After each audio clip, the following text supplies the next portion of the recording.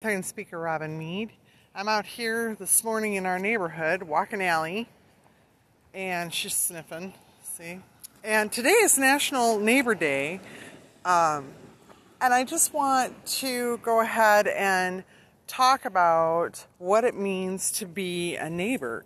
And the text that I'm working from is Luke 10, verses 29 through 37. And there's this discussion going on about what needs to happen. And the answer is,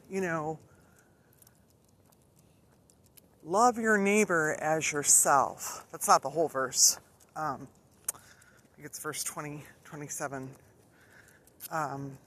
But that's what the verse ends with. Love your neighbor as yourself. And then this guy says to Jesus, wow, who's my neighbor? That's a good question, right? Who is our neighbor? And so Jesus tells this story of a Samaritan, and the story begins with this guy is traveling. It's not the Samaritan, but this guy is traveling, and he is attacked by robbers while he's on the road, and he's left for dead, beaten, robbed, and left for dead.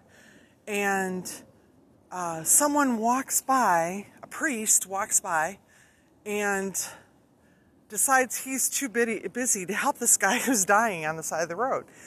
And then a Levite, who would have been, one of the priestly class to keep God's word, walks by, and he decides he's too busy to help this guy die on the side of the road. And then a Samaritan walks by, and so to the Jews, Samaritans were really undesirable people. And why are they undesirable? Well, the Samaritans are half Jewish and half Assyrian. And many of them would follow the Jewish customs, but they weren't Jews. So the Jews looked down on them. And so the Samaritan sees this Jewish man, beat up in the ditch, left for dead. And he has compassion on him. And out of his own pocket, he pays for his care. He dresses his wounds. They're out in the middle of nowhere on a road, and he puts him on his donkey and takes him to the next town, pays for his care. These are the things this is what it means to be a neighbor. And I was just really struck by that. I was thinking about that in this time where we see so much division. Who is our neighbor, and what would God have us do to think about who our neighbor is and how to serve them?